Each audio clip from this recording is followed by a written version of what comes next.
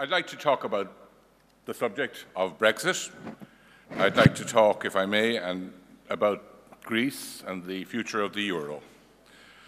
First of all, on Brexit, I think the first indication as to whether Britain is leaving or not will probably come to us when we look at the money markets in Asia on the morning or during the night after the vote, because I understand a lot of exit polling has been done privately by money changers in order to change the money at the right time, and they will be trying to take advantage of that private information before the rest of us get full information. So that's, I think, the best thing to be watching if you need to know. If you're waiting for the actual results, it will be not until 3 a.m. in the morning, I think, British time, that you will know what's happening. Let's assume that Britain decides to leave. And I don't think they will, but let's assume that they do. An incoming government, and I think there will be a new government. I don't see how David Cameron can survive if his authority has been undermined by his advice being rejected in such a major matter by his people. A new government can only be formed when a new Conservative leader is elected, and that will take several months. When that new Conservative leader takes office, he or she will have to decide, I think, between 4 different options. The first option will be to say, well, look, we're going to take this vote literally. It means leave the European Union, but given our experience over the summer with all the difficulties that has shown on the markets, we think we shouldn't rush to the door.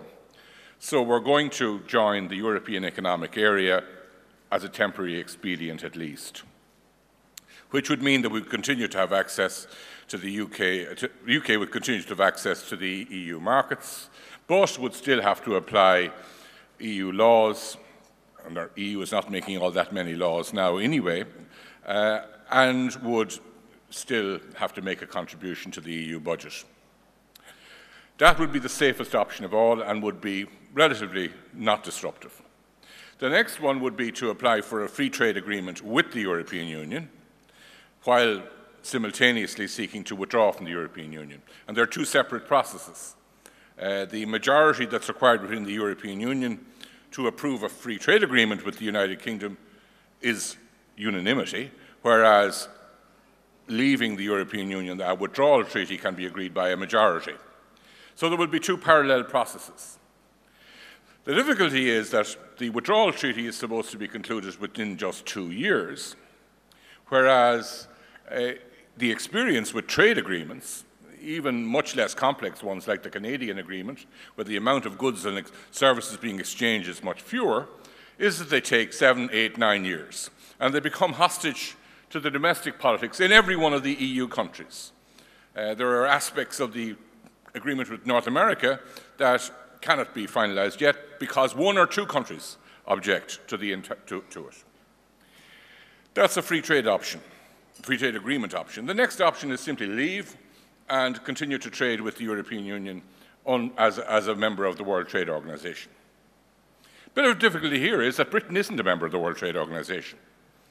It's a member of the World Trade Organization through the European Union, but in order to trade as a WTO member outside the European Union, it would have to join the WTO as Britain.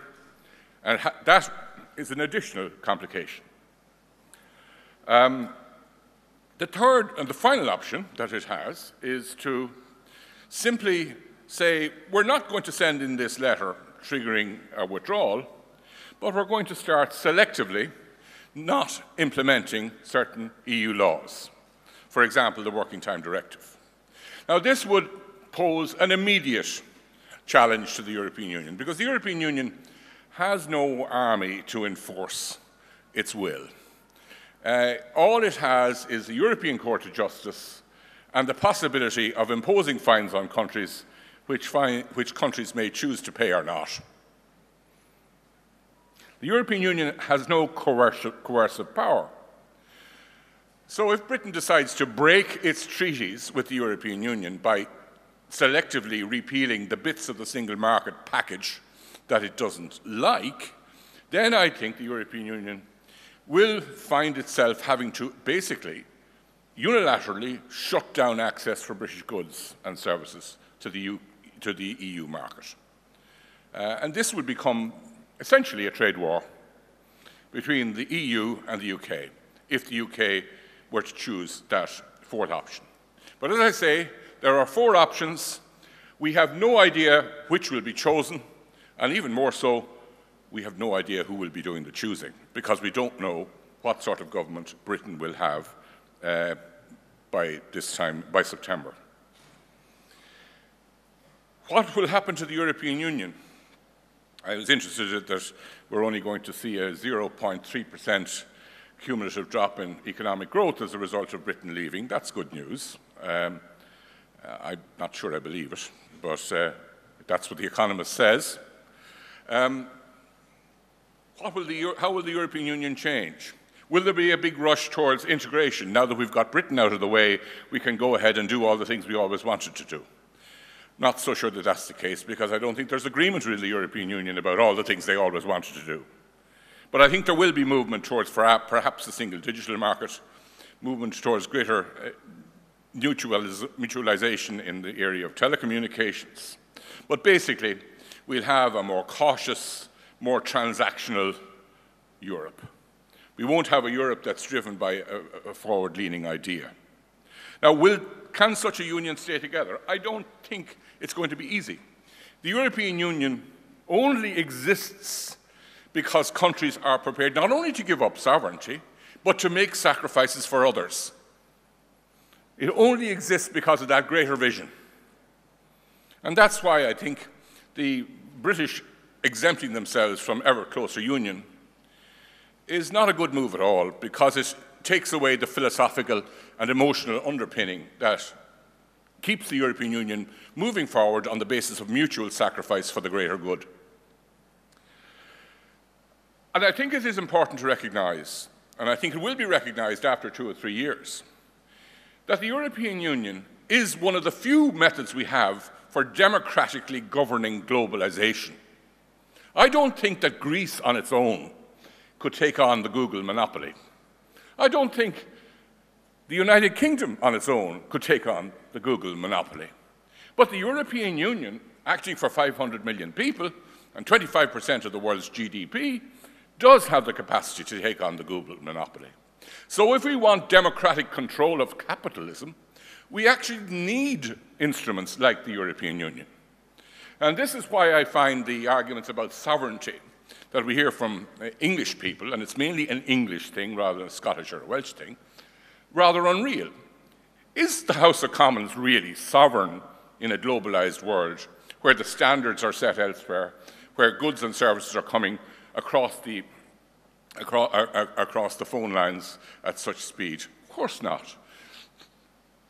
The UK or any other country is strong only to the extent in the modern world that it can influence other countries. And withdrawing, I think, reduces influence. I now say a few words about Greece.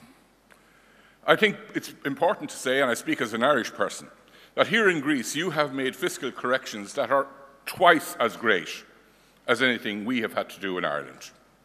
It has been an enormous political effort that has been made here in Greece. It's not complete. The pension reform is not complete. The public administration needs to be almost refounded from the beginning on the basis of less political patronage or no political patronage and an independent administration that just does what the politicians decide but does not contain people put there by the politicians. You need judicial reform here in Greece, and you need judicial reform because if you want to get foreign direct investment, people need to know that there's a reliable dispute settlement mechanism. They also need to know who owns particular property. So you need a land registry here in Greece, which is missing.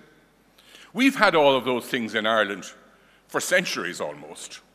We inherited them indeed from the British. But Greece has to build those from the ground up.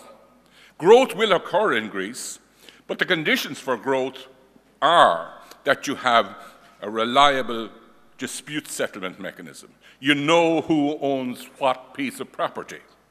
That you have that sense of security, that the only risks you're taking are economic risks, that you're not taking political risks when you invest in Greece. And that's something that has to be dealt with if you're to develop an export sector. And I think the problem that Greece faces at the moment, which Ireland didn't face when it entered its crisis, is that we had, thanks to foreign direct investment, a substantial export sector, which had been facilitated by having those things I mentioned earlier, like a reliable judicial system and so forth. Greece doesn't have those, and to get large amounts of foreign direct investment, particularly, I think, from the Greek community abroad, you're required to make those major reforms. 10 seconds on banking union and the euro. We do need mutual deposit insurance if banking union is to be complete, but we also need government bonds not to be being bought to an excessive degree by the banks in the country that the government is operating in. So we need to find for banks an alternative safe asset to the bonds of their own government. And I think that those two issues go together. Mutual deposit insurance and the creation of a safe asset in which banks can invest. And I will stop at that because I believe I've gone over my time.